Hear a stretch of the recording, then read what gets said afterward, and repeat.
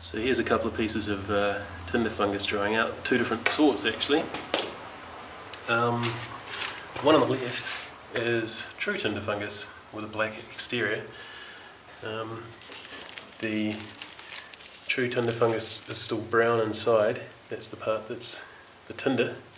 The black stuff you need to chip off.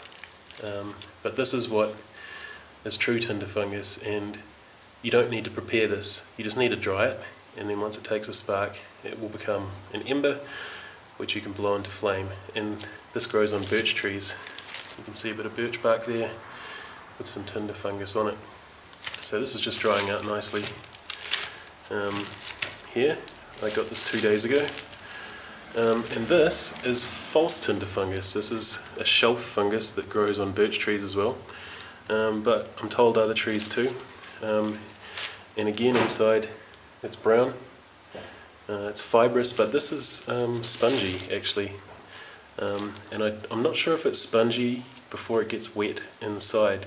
This was soaking wet when I collected it a couple of days ago. And it was also off a birch tree, and you can see a secondary mould is growing here. I'm not sure if that's the same sort of mould. But basically this is very brittle. If you cut it with a knife it sort of shatters.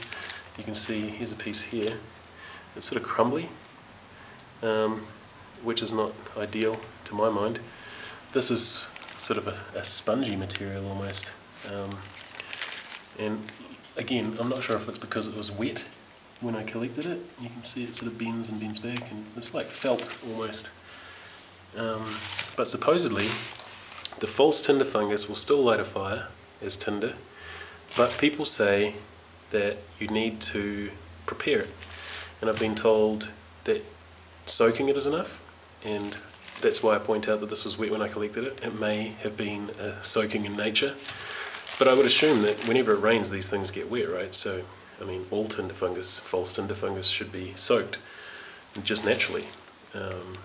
So it is very soft, and basically people say you have to prepare it by either soaking it or boiling it with plane tree ash, and that seemed a bit excessive to me. So I dried a piece out, and why don't we go try and light it and see if the false tinder fungus will burn without any preparation.